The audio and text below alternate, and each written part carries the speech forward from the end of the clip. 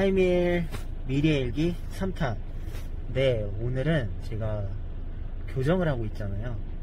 사랑니 윗니를 양쪽으로 발치를 하기 위해서 지금 가고 있습니다. 처음 뽑는 사랑니만큼 되게 그냥 일단 떨리고 무서워요. 그러면 입구에서 만나보도록 하겠습니다. 뿅!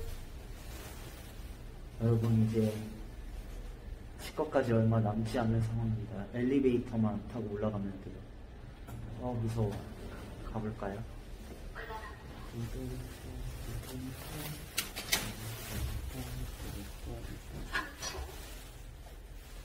3층. 약간 심장이 쿵쾅쿵쾅 뛰고 있어요. 도착했습니다. 왜 이렇게 빨리 도착하지? Let's go.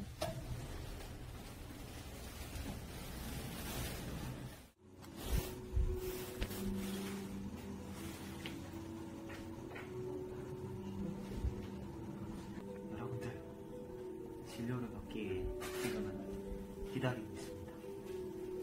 제 동공 보이시나요? 떨려요. 그리고 무서워요. 처음 뽑는 거니까 더 무서워요. 일단 그럼 다시 만나볼까요?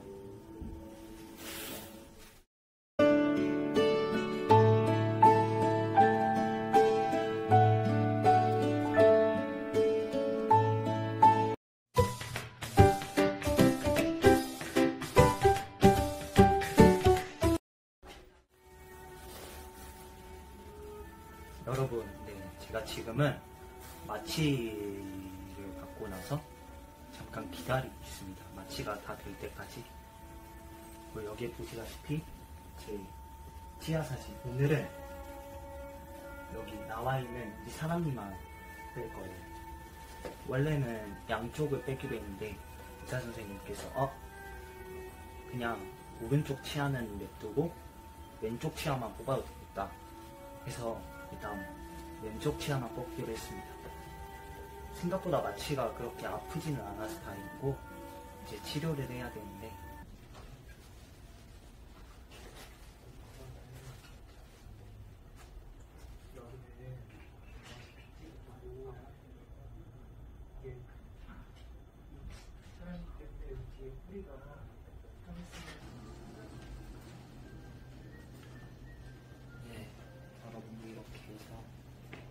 사랑니 발치는 끝났고요.